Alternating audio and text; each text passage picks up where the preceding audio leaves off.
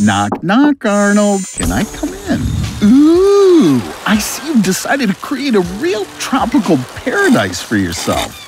Don't you think the palm tree from the living room is a bit much? All right, here's some more food, drinks, and new friends. Rubber duckies. Have fun, Arnold. How about some beneficial bubbles? Hydro massage can mimic physical exercise such as squats, pull-ups, and push-ups. When vibrating, the muscle fibers contract, thereby increasing in volume. And in just 30 days, they'll reach their maximum strength and endurance level. You, Arnold, oh lazy one, will definitely like it. Arnold, this is the first time I've seen you so happy. I suggest we continue the experiment. I'm gonna lock you in the bath for 30 days, but on one condition. I'm turning off the water and leaving you just the food you have right now. Yeah, you probably shouldn't have eaten so much. If you don't get out of the bath for 30 days, apart from bacterial skin infections and your nails peeling, you'll have two options. Either complete dehydration and the loss of 1.3 gallons of water, or hyperhydration, when your body gets much more water than necessary, and which leads to swelling of the brain. Arnold, you're consuming food and water at an alarming rate. Surprisingly, due to your prolonged immersion in water, your skin will become dry and cracked, and it'll become really easy to get a skin infection in such